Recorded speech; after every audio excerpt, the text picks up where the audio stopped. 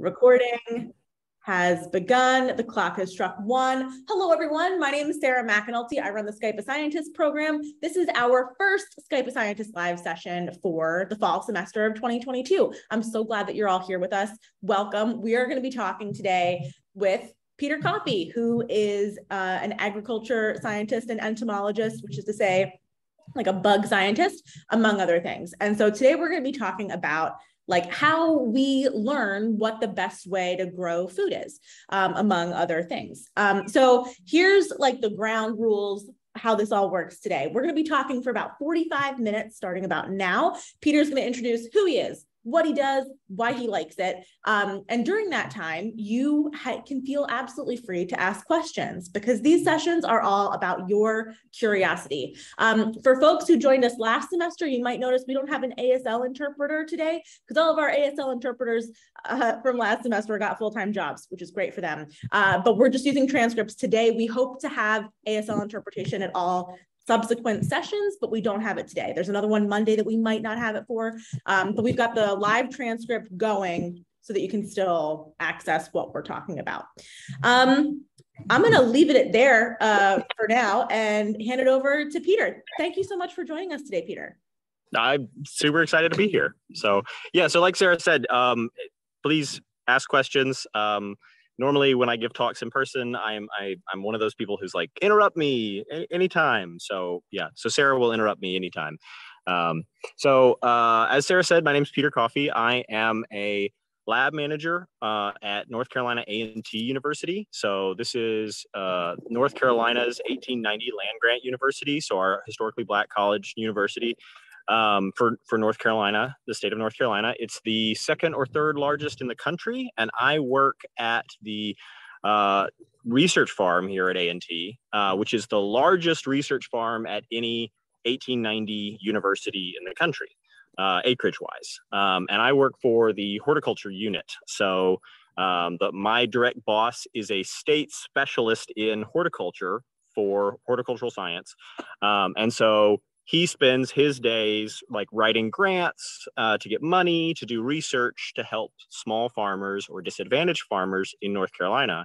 And then I spend my days doing whatever he promised to do in those grants. So that's kind of what I do. I like it because it means that in reality, what I get to do is I get to farm and I get to do it in a fun, sciencey way, and I get to learn things while I'm farming. So I get to be outside almost every day. I get to get absolutely filthy almost every day. I get to sweat. I get to freeze in the winter. So that's the kind of stuff that I like doing. Great.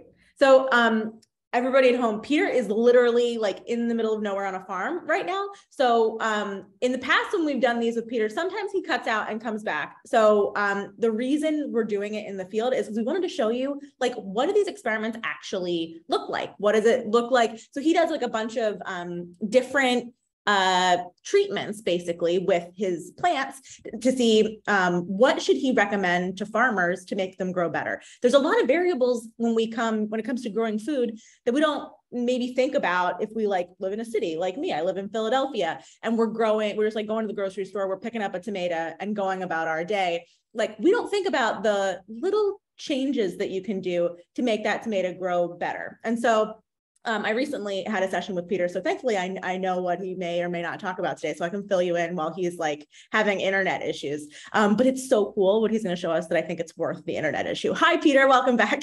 Hi. So yeah, I'm back. I don't know when I got cut off. I was talking about my job. I like. Yeah, you were talking about your job. Maybe let's just like do the part where you show us what the areas look like now so that we can just get into questions. Yeah.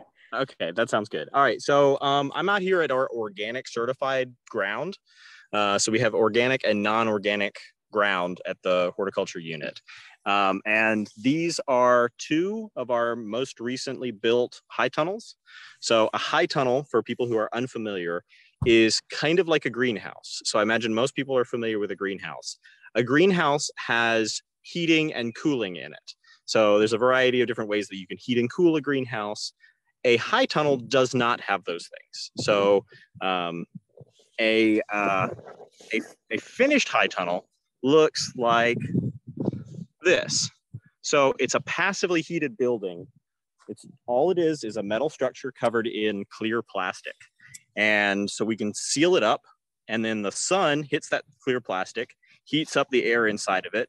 It's trapped in there, and we get a nice warm bubble of air.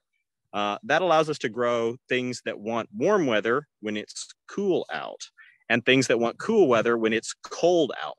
So we get to extend our growing seasons into the fall and into the winter, and sometimes through the winter.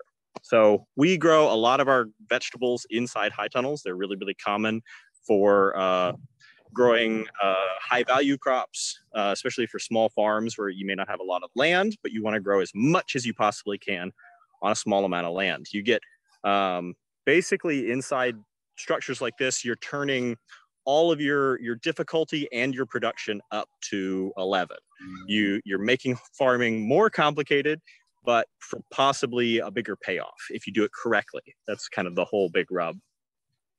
So in here, in this tunnel right here, we're wrapping up a tomato experiment. So you can see these tomato plants. This is what we've been growing all summer. They are massive and overgrown, and we're actually pulling these out next week. We're done with them for the year. And so a lot of what we do is just farm on this research farm.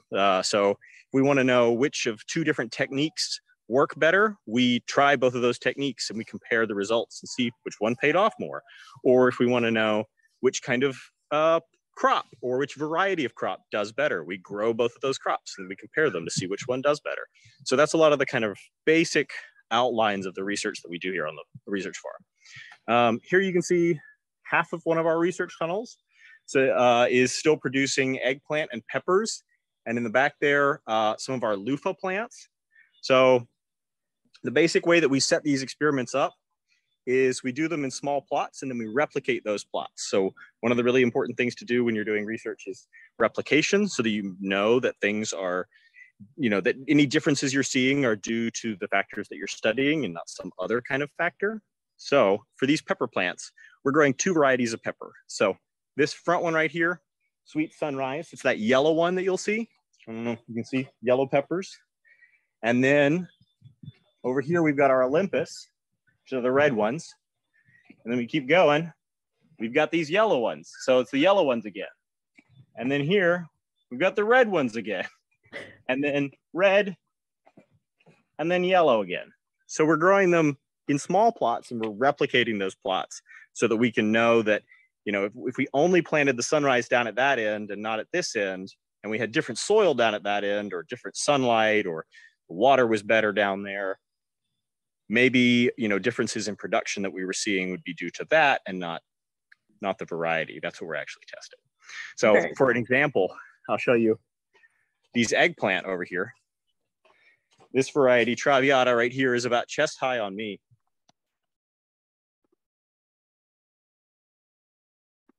Looks like we're about to go through a Peter loss and regain cycle here. So I don't know if you all have seen loofahs before. I learned this when I was like maybe 30 years old. Loofah are those like things that you use in the shower. They look kind of like a sea sponge kind of. I have admittedly I've only ever used like the plastic ones you get at the dollar store, but there are also like real wildlife looking things that you can use to scrub dead skin off your body. I thought that they came from the ocean. I'm a marine biologist. Maybe I think everything comes from the ocean, but turns out it's a plant and they're so strange looking. They grow on vines and Peter's growing them in, I think, this room, if not one of the other rooms he shows us. They look like huge zucchinis. And when they're fully grown, you can like peel them and dry them. And then you chop them up into like usable shower loofahs. I'm talking about how loofahs are plants that you're growing and how that, I just can't believe that is the way the world works. Yeah. Yeah, we grow an awful lot of loofahs this summer. Yeah, we were growing them specifically, like you were saying, for edible loofahs. But at the end of the season, all the ones that we couldn't bother to harvest, we've got those. We're saving those for seed so that we can give away seeds to farmers who are interested in growing them. So Peter's walking back to his office now so that this stops happening. that's what's going to happen after this. But the questions coming in so far are great. You don't need to keep greeting us in the comments. We want those to be mostly questions for Peter. But we've got 6 great questions in here so far, now 8. So we will ask these questions of Peter too, when he gets back. How many years has Peter been working there? I think the answer is 2, but we'll get back to that. Interesting question from Charlene. How does organic compare to inorganic growth? I will find out. I don't know the answer, but Peter will help us with that. Here he comes.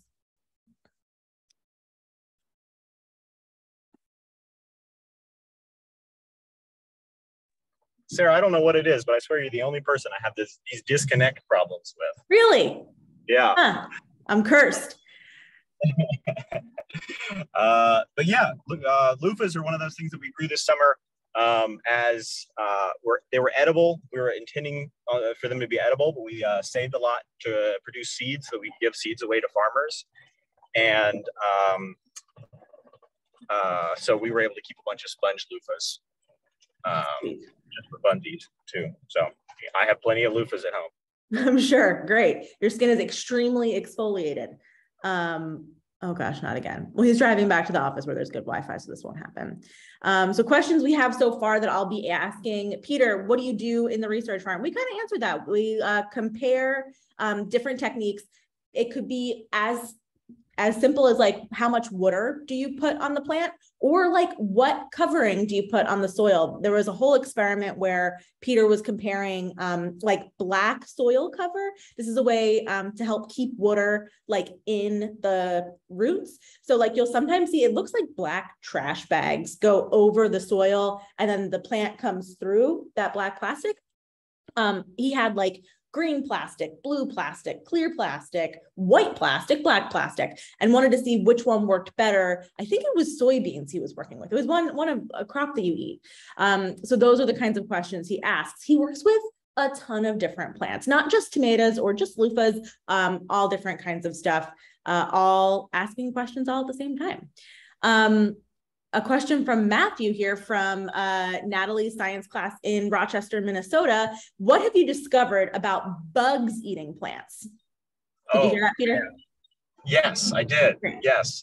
I'll try and answer before I get disconnected again. I'm on my way back to my office, so hopefully I'll have a more stable connection when I get back there. Great. What do I discover about bugs eating plants? Well, bugs love to eat plants. So a big part of our focus is how to keep them from eating plants. And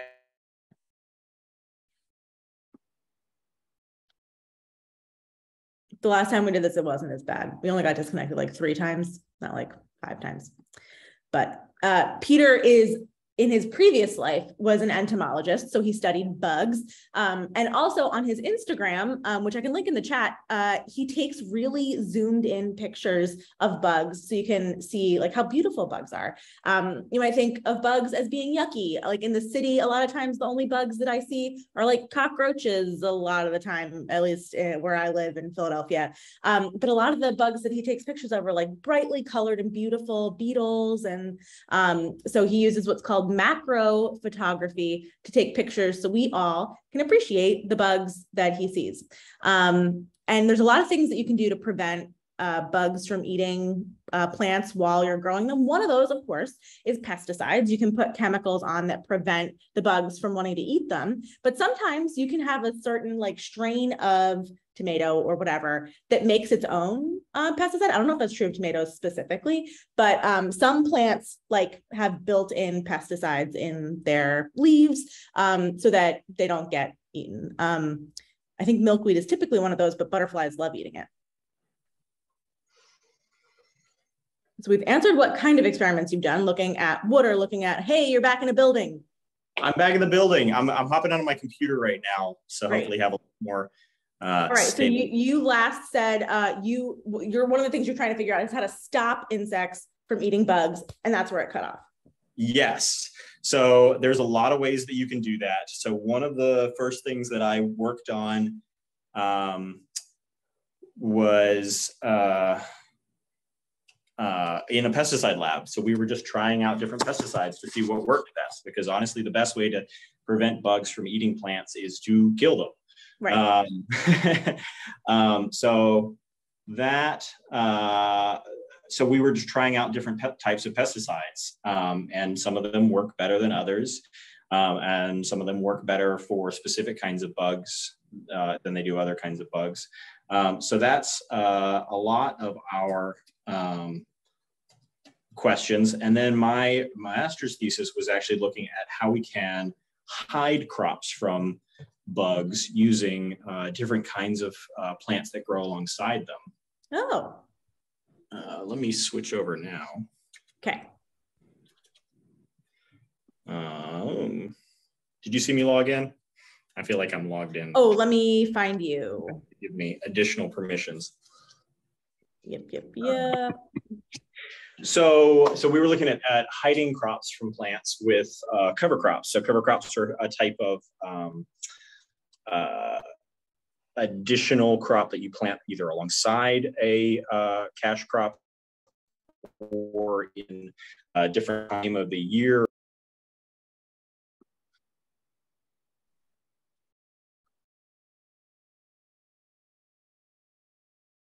All right, we should be able to hear you from your computer right now. Oh, I need to make you a co-host. Sorry, Peter. All right. No, awesome. No, it was a fun switch over. There we go. Yeah. Okay. Yeah. So we learned, I mean, at least in that specific instance of my master's thesis, that we can hide. We were looking at eggplant. We can hide them by planting them into basically cover crop residue. So growing grasses and clovers through the winter. And then planting the eggplant into those and kind of leaving those grasses and clovers intact, we can actually hide the eggplant from the pest that we were particularly interested in, which is Colorado potato beetle, which is a pest on eggplant. And but the important question that we had to follow up with that was, is it economical? So even though we did see reductions in the pest population, which is great, we didn't see an overall increase in our production. So it was not economical. So it would not be a thing that we recommend to growers, which is always kind of how we couch these questions, is what's going to be the bottom line answer for a farmer who's looking for a recommendation for how to control these things. So yeah, there's an infinite variety of ways that you can kind of deal with insects wanting to eat crop plants. And a lot of the questions we are asking is, which of these different ways is best? Yeah. And so some of them are better than others. Yeah. Cool. Thanks. All right. Our next question is from Charlene. How does organic compare to inorganic growth? That's a great question. So organic versus inorganic are legal definitions in the United States for how we classify different methods of rearing crops. So there are organic fertilizers, which are approved for use in organic systems. And there are organic pesticides that you can use in organic systems. In a conventional system, which is what we call non-organic production, you can still use organic products, but you have the option to use non-organic products. Usually non-organic products are more refined tools. So a pesticide that has been modified to be more effective or to be safer. Or a fertilizer that has been concentrated, or you can buy a fertilizer with only one nutrient in it. If you imagine it's basically the equivalent of eating vitamins instead of eating food, right? Right. So production can be the same in both systems. It just means in organic systems, you're more limited as far as what tools you can use to produce stuff. So you're farming at a more difficult level, but you can still get as much production in an organic system as a conventional system, and vice versa. And then the questions of sustainability and long-term farming and use of those tools, those kind of come up. But in the short term, they can be pretty comparable. It's just that organic is more difficult. Cool. Thanks. The next question is from Spencer. Do you perform any crosses with your crops? We don't. So my boss is actually, that is his background. His specialty is creating new varieties of crops and things like that. But we are currently not doing any of that research. We are mostly focused on production. So we are involved in a large nationwide program right now that is looking at creating more disease-resistant varieties of tomatoes. So they are taking varieties of tomatoes that have already been established to be resistant to a couple of different types of diseases, and then crossing them together, and then raising up the seeds from those crosses, and we're taking the seeds that they have produced, growing them out, and giving them information on how those fruits produce. So we had like 30 some last year, and quite a few of them were nicely disease resistant.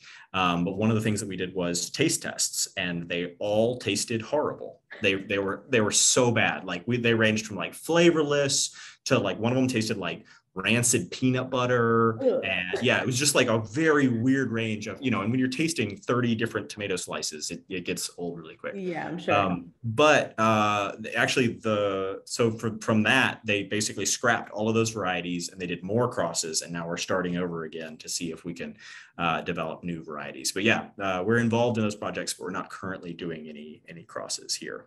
Very cool. We got a question from Caden, grade 6. Caden wants to know, do you sell the vegetables that you make? We have a hydroponic system in class. What would you recommend growing in a hydroponic system? So 2 questions wrapped into one. Excellent. Okay, one, and I would say that is our one of our most common questions. Everybody wants to know with what we do with what we produce. So I think last year we produced something like 60 tons of vegetables here at the research farm. Yeah, massive amounts of it. A lot of those are winter greens and things like that. Actually, here in Greensboro, North Carolina, which is where I'm based, there's actually a really great organization that networks out food donations. So they come to our research farm, they pick up everything that we harvest that is worth keeping, and they take it and they distribute it to a variety of homeless shelters and refugee aid groups in the area. So we don't have to deal with any of that kind of logistics stuff. They take care of all of that for us. But yeah, the vast majority of it gets donated. Everything that's worth keeping gets donated to be used by people who need it. Awesome. Yeah.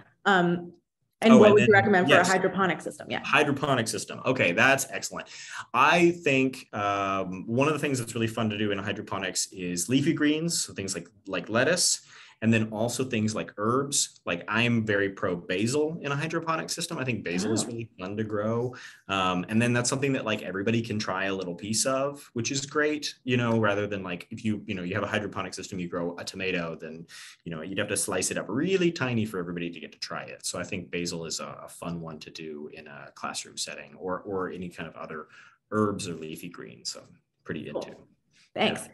Zach and James want to know if you've seen the invasive spotted lanternfly. We have them now in Rhode Island. Have they been a problem? We have them in Philadelphia big time. Yeah, you guys, Philadelphia is right near the original introduction. Yeah.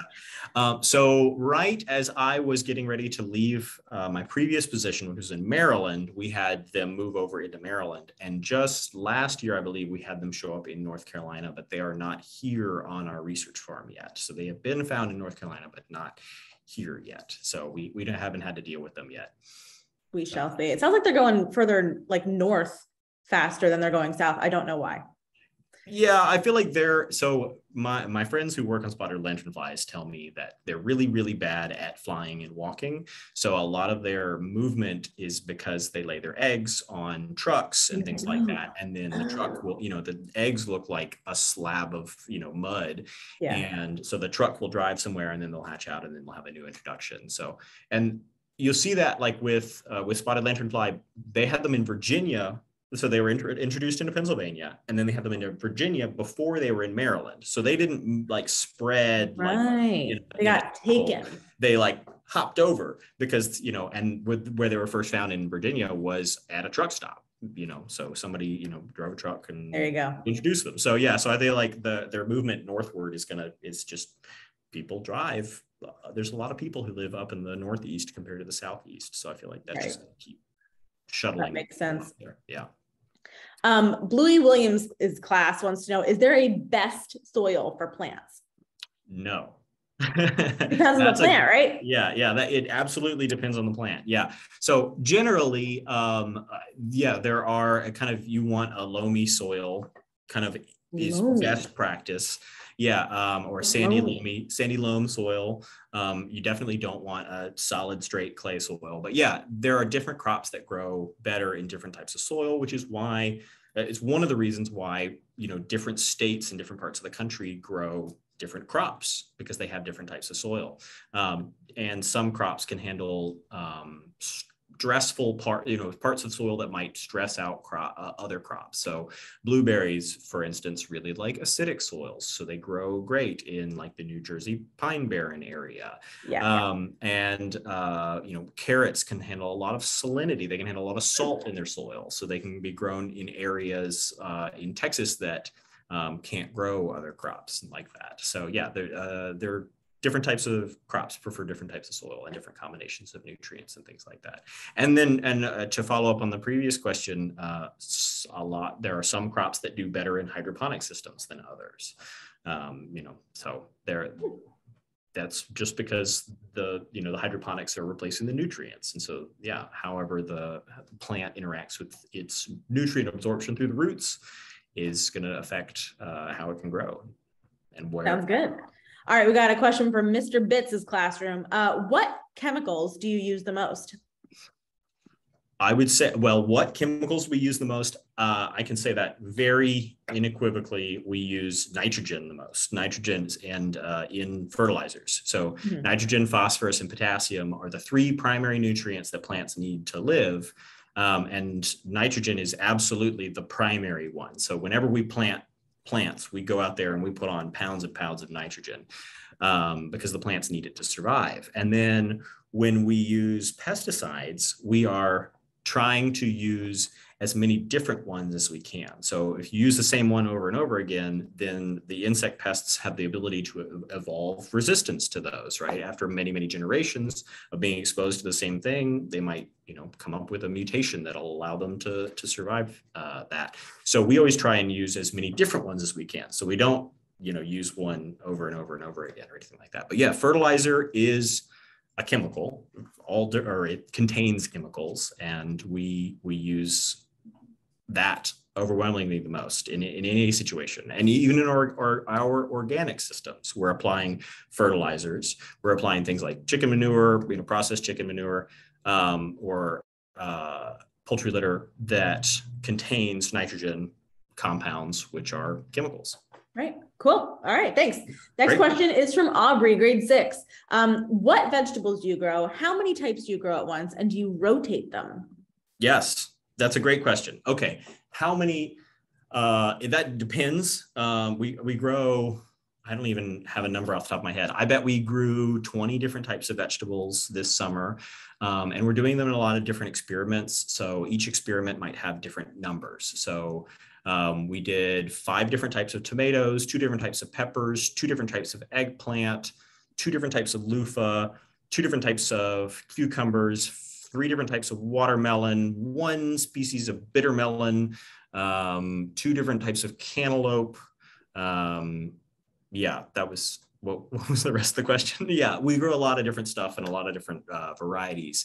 And usually we're not comparing the varieties to each other. We're looking at like, okay, so we're growing these things in this type of high tunnel versus this type of high tunnel. And we want to make sure that we're growing multiple varieties of a single crop to make sure that like the one that we happen to pick isn't an oddball. And a lot of it's really just more to confirm that like, this is true for multiple varieties of peppers or whatever. Right. Yeah. Cool. Yeah. Sounds good. Do you have a favorite? Was there another part of the, do you rotate? Oh, yes, we absolutely do. Yeah, a lot of my kind of planning right at this moment, right, we're kind of transitioning into fall crops is where we're going to put crops so that they are not where they were last time. So because we're growing the same crops multiple years, we rotate them by shifting where we plant them.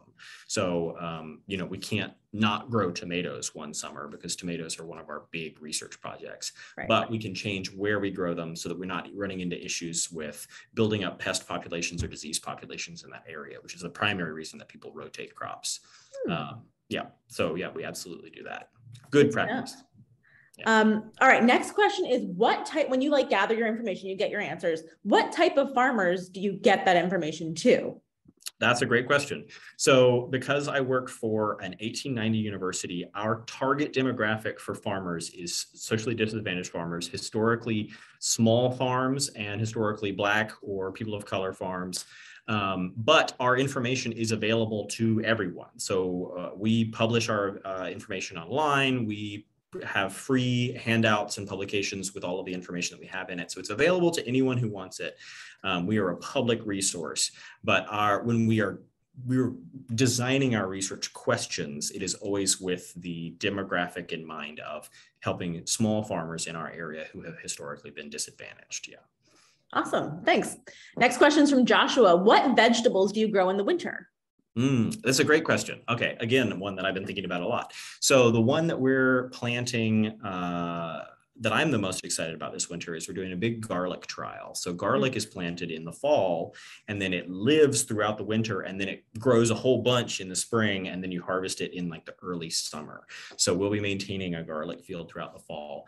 As far as our more active production, we just this week planted broccoli, cabbage, and cauliflower, which we will grow for the next month and a half to 2 months. We'll be harvesting it late November, probably, maybe early mid-November. And then we're in the greenhouse, or in the high tunnels, we're going to be planting carrots, which are a long-growing, cool season crop. We'll also be growing bok choy, which is kind of like a cabbage, for those of you who don't know it, and then we'll be growing a lot of lettuce.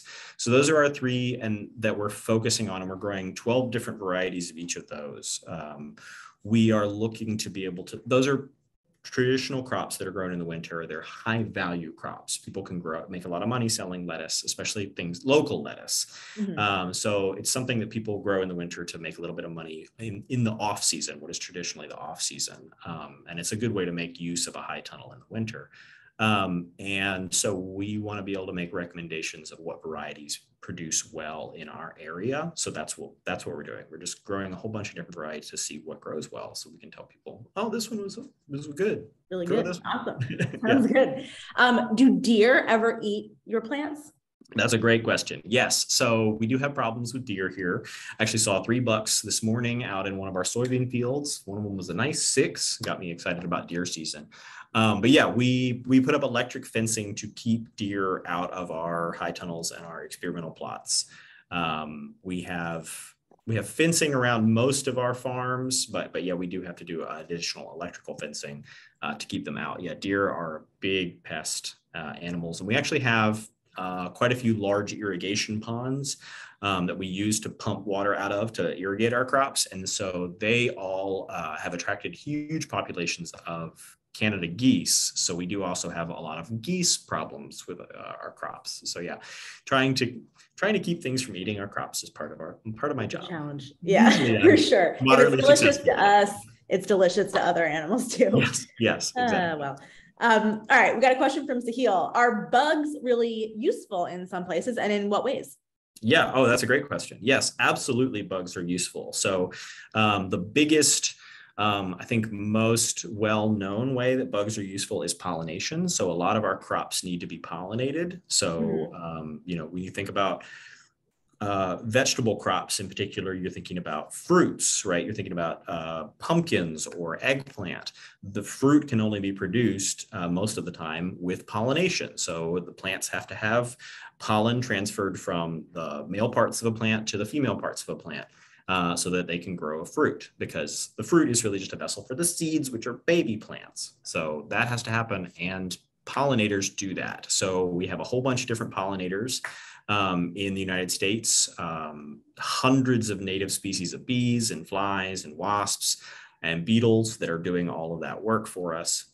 So all of that is going on. And one of the things that we do when we focus on sustainable pest management for insect pests is we try and make sure that anything that we do to kill pests is not going to kill those beneficial insects. So a big one is a lot of pesticide labels now are required to have information about pollinators on them. So, if the pesticide that you're buying has the potential to hurt bees, it'll have a label or it'll have a warning on it saying you can't spray this once the crop has started to flower, or you can only spray it in the late evening when there aren't pollinators really like being out there in the early to mid mornings when it's sunny. And the flowers are open, but you can kind of spray in the evening if your pesticide doesn't have a long residue and stuff like that, but you could still get your pests that way. And then in addition to pollinators, the other big group of beneficial insects is predators and parasitoids. So a lot of our control of our insect pests is just given to us for free by Mother Nature in the form of other insects. So coming in and eating stuff like that. So especially in our organic tunnels, one of our big pests is aphids. My current strategy with aphids is don't do anything about them. So they come in, they get really bad. The plants look really terrible. And then about a week or two later, we get ladybugs showing up. We get syrphid fly larvae showing up. We get lacewings showing up, and they just clean them out. And then we don't really have an issue with them for the rest of the year. And those predators will just keep that population down. So that's one of the things that we work on. We're trying not to spray pesticides that would hurt those predators. And they'll take care of that for us. And then in tomatoes, we have quite a few caterpillar pests that are really bad. And a lot of those are taken care of by parasitoid wasps. So wasps will come and stab their eggs into the caterpillar, and the eggs will hatch out and, eat the caterpillar from the inside out, which is horrible for the caterpillar, but it's great for us who don't want caterpillars eating our tomato leaves. So yeah, lots of great bugs out there. Awesome. Thanks.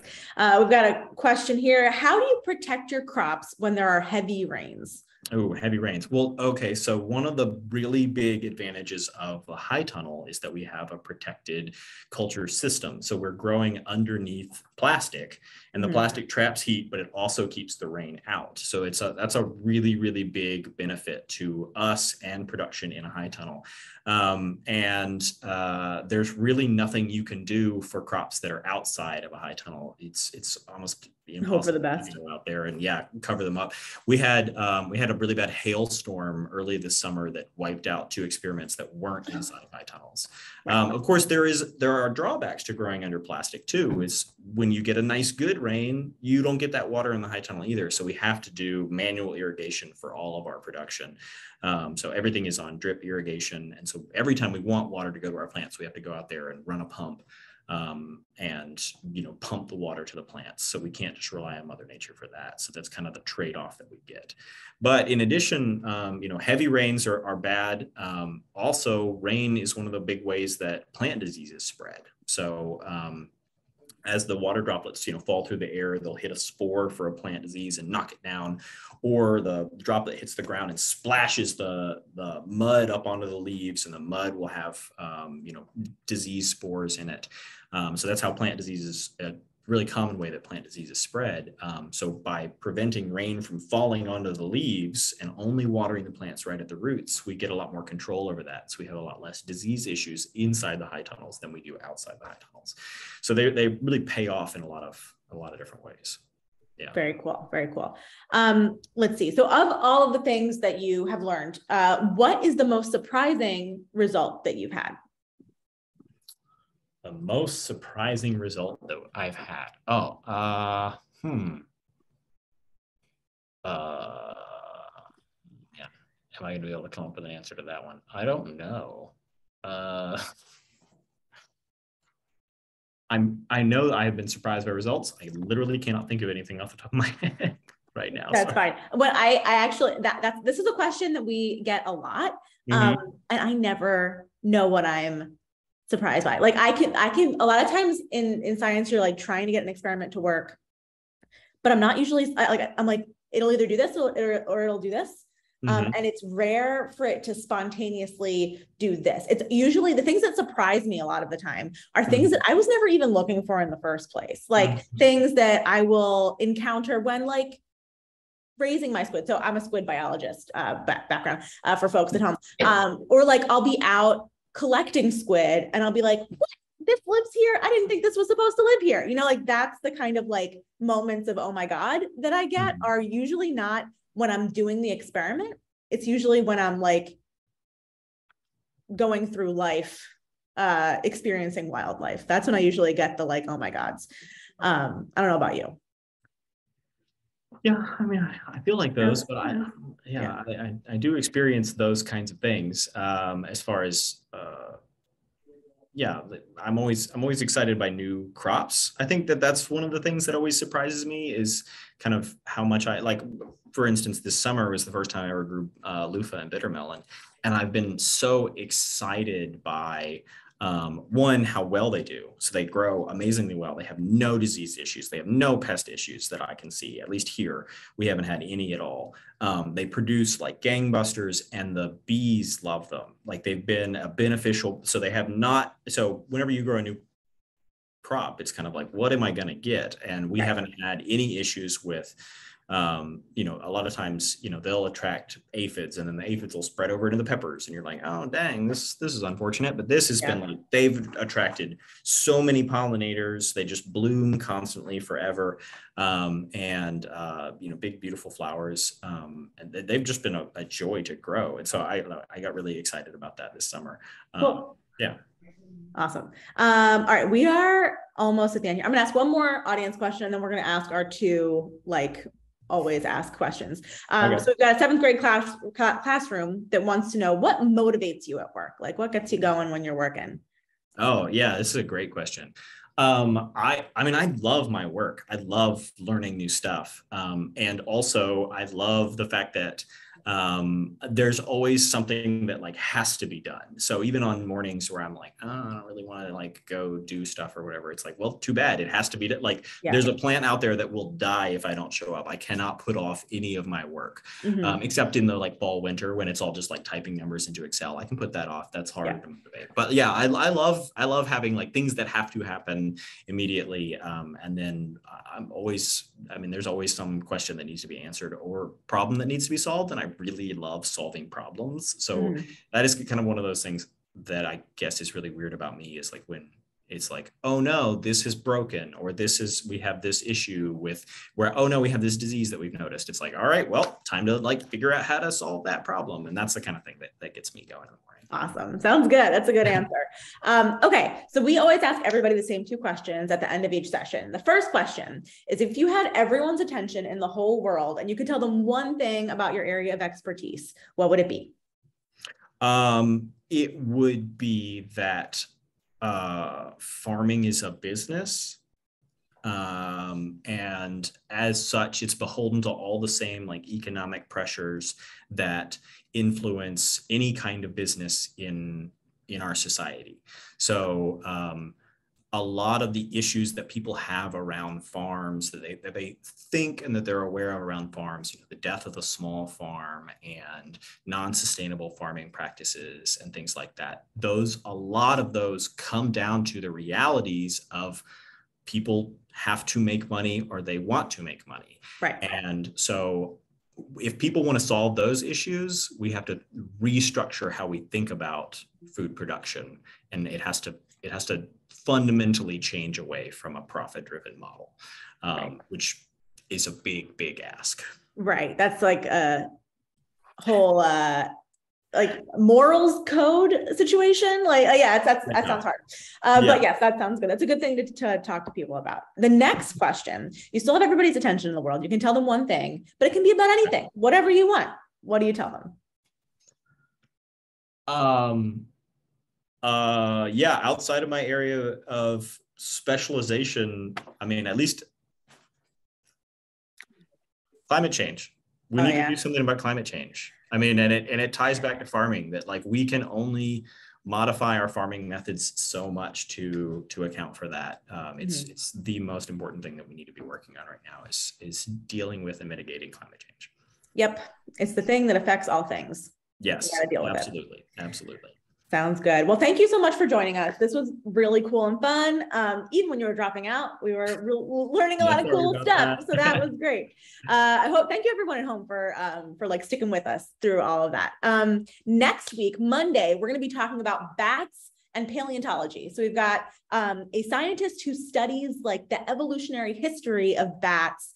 It's going to be so cool because bats, so weird. They fly, but they're mammals. Like, let's learn about that. It's going to be cool. So join us at 1 p.m. on Monday for bats and paleontology. Is there anything else you want to plug before we wrap up?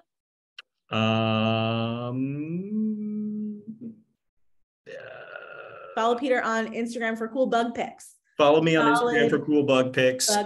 Follow Nature Check on Twitch if you want to watch me play Dungeons and Dragons. Great. Okay. And what's your handle on Instagram again?